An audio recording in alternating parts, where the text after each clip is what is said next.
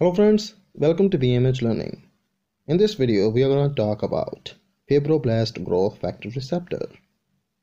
The fibroblast growth factor receptors are, as their name implies, receptors that bind to members of the fibroblast growth factor family of proteins.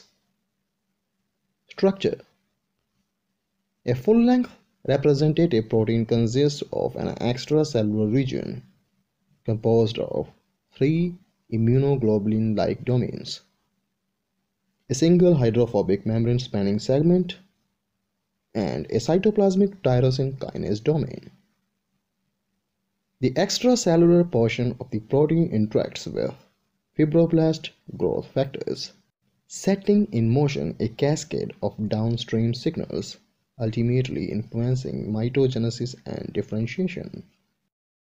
The natural alternate splicing of 4 fibroblast growth factor receptor genes results in the production of over 48 different isoforms of FGFR. These isoforms vary in their ligand binding properties and kinase domains. However, all share the common extracellular region composed of 3 immunoglobulin-like domains, and thus belong to the immunoglobulin superfamily.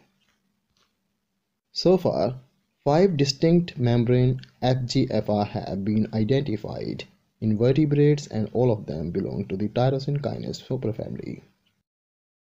As a drug target, the FGFR signaling pathway is involved in a variety of cancers.